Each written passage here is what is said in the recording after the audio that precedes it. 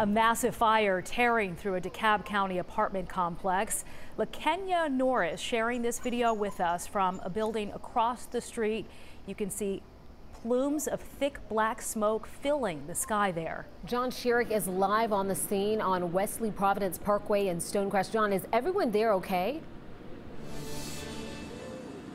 As far as we know, so far everyone's okay, but firefighters are still checking the scene to make sure. We're now coming up on 3 hours since DeKalb County firefighters received the first 911 call about a fire here at the Wesley Providence Apartments just near Stonecrest in Lithonia.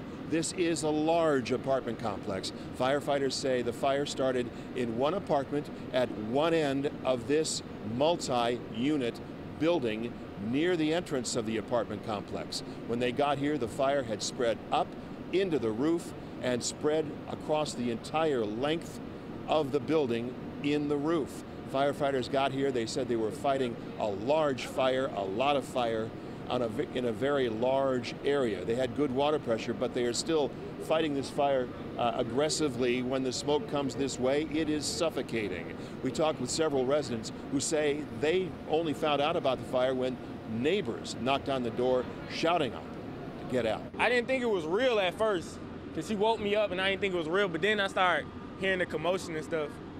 And when you're drilling the pump, you ain't gonna think about grabbing nothing. You just go try to goddamn be safe. So that's what I did. I grabbed my phone and just ran out the house.